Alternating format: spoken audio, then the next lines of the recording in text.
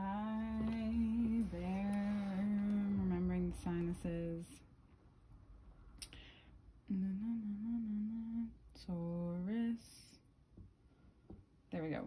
Taurus. So here we are. You're working diligently on what's important to you. You're seeing also when you feel this way, you tend to, or when you're doing this, you tend to receive even more. And right now, it's about you receiving intuitive guidance. You may have been led into an area of your life where it is something unknown because you know, it's not unknown. Let me rephrase that. It's only unknown because you've maybe been avoiding it. But all of this love and all of this dedication you have with yourself, all of this guidance is making you realize that you don't need to fear it anymore. You are not averse to spiritual guidance. You're someone who knows it rather well, most of you anyway. You don't have to call it that either. However, this one might feel a little different.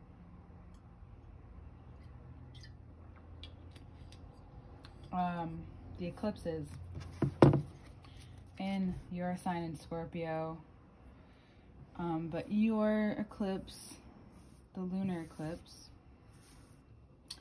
will come right before, you know, about a week and a half before we enter Sag season. So it's proposing to give you a ton of energy. It's just important to realize what and where you want to put it. Are you connecting to a fulfillment that actually is real and available to you? And I'm not saying that there isn't anything available to you, it's just could be your thought process. You find that something that maybe you've been a certain way of being, ideal, that is ultimately comes from an emotion, perhaps a protection, you've been long committed to something that doesn't work, and now that's changing for the better. And you could even find yourself having more energy than normal, wanting to give it out, and of course you do as you will. However, it's really important that you not do it just because you feel like you haven't been giving enough. You know, where is that coming from? You also might do it out of having so much energy, you'd rather place it somewhere a lot more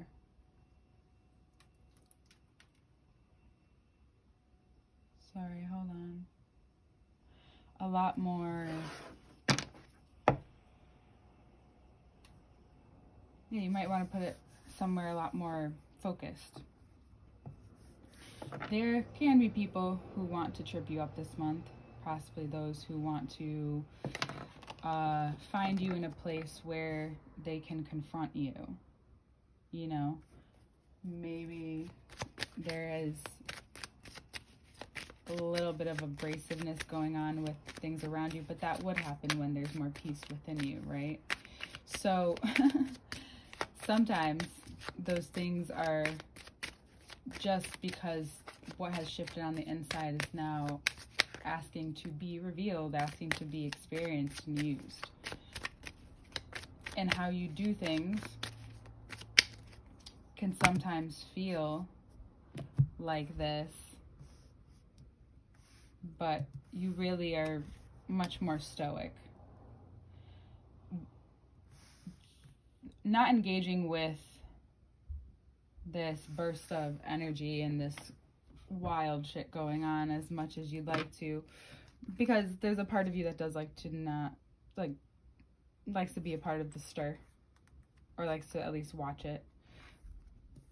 But there seems like there's other things on your mind, other people on your mind, other things on your mind, other more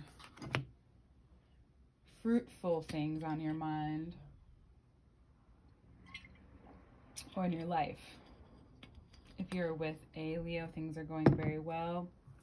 And then all of a sudden it can be like, oh my God, things were just feeling so great. And now what the fuck is this? It's could just be pulling you into something that's changing it, because now that maybe you've had this moment of celebration, realization, and you have this up moment, then it's ultimately there's like a crash of vulnerability, some like that can happen. And that makes you wonder what you really want.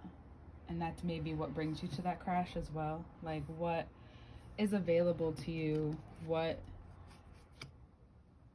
can you see now that you weren't once able to? We have Capricorn going, that just went direct in Pluto.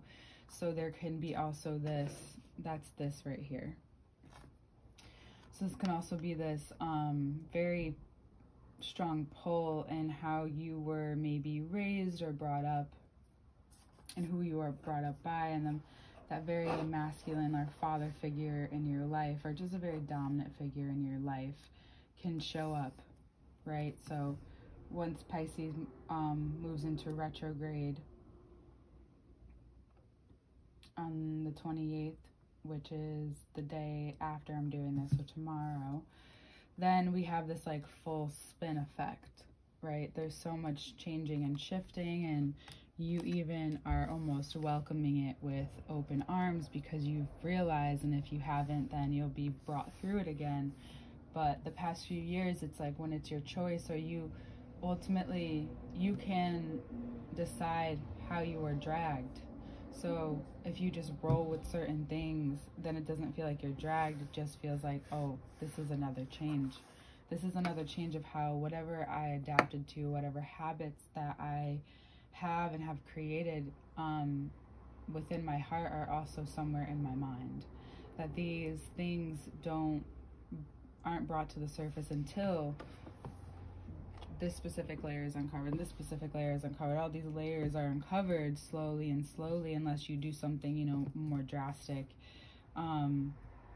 You know, like take a trip, and people, there's a lot of talk about ayahuasca and the toad and all of that stuff now.